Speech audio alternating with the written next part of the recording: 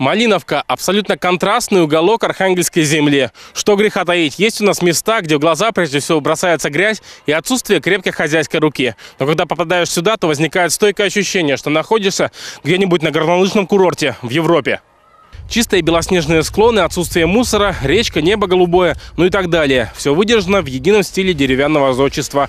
И даже белые палатки торговцев сувенирами как бы сливаются с общим пейзажем, не мешая наслаждаться красотой этого уголка Устьянского края.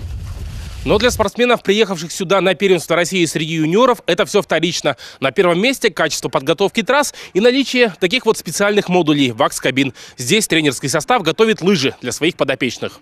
Подготовка инвентаря – дело серьезное. Порошки, парафины, щетки и опыт тренера. Вот что помимо мастерства лыжника дает победу команде.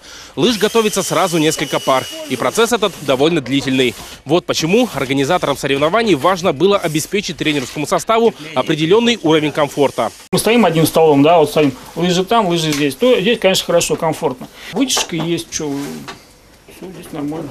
Тренировки ежедневные. Даже иногда думаем, а спортсмены в принципе отдыхают, потому что постоянно на лыжне кто-то есть. Или, может быть, им так приглянулись малиновские трассы, что и уходить не хочется. База мне очень нравится. Туда ездил, можешь сравнить, там Тюмень, Сыктывкар. Здесь довольно короткий срок. Сумели такую трассу шикарную соорудить. Супер, трасса классная, подготовлена идеально. Очень нравится подъем, я люблю тяжелые трассы. Для меня чем больше подъемов, тем лучше. Трасса очень хорошая и тяжелая. Отобрать у всех победу. Отличная погода, отличная атмосфера, отличные соревнования. Заметили, ребята, какие здоровые? Все от хорошего питания. Его здесь, в Малиновке, обеспечивает кафе «Фристайл». Порции большие, вкусные, и поэтому ни у кого не возникает вопросов, где сегодня будем кушать. Питание для спортсменов должно быть не только вкусным и полезным, но и безопасным в плане допинга. Меню согласовывается с тренерами, мы учитываем пожелания спортсменов, потому что есть потребность в определенном количестве калорий. Спортсмены сегодня выполняют достаточно большую нагрузку, тренировки, и режим питания тоже согласовывается в соответствии с графиком тренировок и с нагрузками. Об инфраструктуре, пожалуй, хватит. Перейдем к тому, зачем сюда приехали более 200 спортсменов из 36 регионов нашей страны к лыжным гонкам. Уже прошли классическая гонка и спринт. Впереди эстафета и скиатлон. Девушки бежали классическую гонку на 10 километров. На старт вышли 65 спортсменок, в их числе и признанные фаворитки из Москвы и Московской области. В итоге прогнозы специалистов подтвердились. Обладательницей первой золотой медали соревнований стала мастер спорта из Московской области, победительница чемпионата мира среди молодежи Наталья Непряева. Результат чемпионки – 28 минут 38 секунд. Бежалось очень тяжело, трасса очень сложная и очень тяжелая. Но я очень рада, что я сегодня хорошо пробежала и очень старалась. Мужчинам предстояло пробежать 15 километров. На старт вышли 99 спортсменов. В числе участников победители и призеры первенств России и мира. Так что борьба на дистанции была нешуточная. Ожидания специалистов и болельщиков подтвердились. Лидеры попеременно сменяли друг друга. Долгое время впереди был москвич Александр Кулешов. Но в итоге он стал вторым, а победу в классической гонке одержал его партнер по сборной команды Москвы, призер чемпионата мира среди юниоров Дмитрий Ростовцев.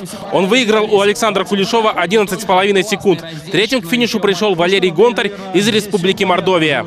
Тактика, я старался вработаться побольше, потому что трасса очень тяжелая. Первую пятерку всю я врабатывался, и потом уже начинал немножко прибавлять. Силы рассчитал, все получилось. На следующий день юниорам и юниоркам предстоял спринт. Дистанция 1,4 и 1,2 километра соответственно. Вроде бы короткая трасса, но пробежать ее победителям пришлось несколько раз. А все потому, что гонка шла на выбывание. Вначале была квалификация, по результатам которой лишь 30 девушек и 30 мужчин прошли в четвертьфинал. После него и полуфинала на старте заключительного этапа спринта остались лишь 6 спортсменов и спортсменок. Самой быстрой среди представительниц прекрасного пола оказалась Полина Ковалева из Москвы. У мужчин победу одержал Кирилл Вичужанин из Удмуртии. Я очень, честно говоря, счастлива, я не ожидала от себя. Я очень старалась. Господи, было очень тяжело, но я терпела, и финиш я на зубах и постаралась победить, и победила. Что сегодня больше помогло победить? Мышцы, тактика? Наверное, в финале тактика уже. Состояние было довольно тяжелое, полуфинал.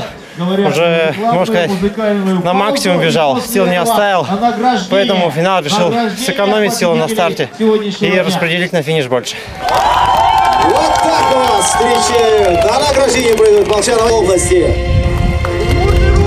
Такими были первые 2 дня первенства России по лыжным гонкам. Сегодня, когда вы смотрите этот сюжет, уже завершилась эстафета и у девушек, и у мужчин. Ее результат, а также все самое интересное, что происходит в эти дни в Малиновке, здесь вы узнаете из нашей программы.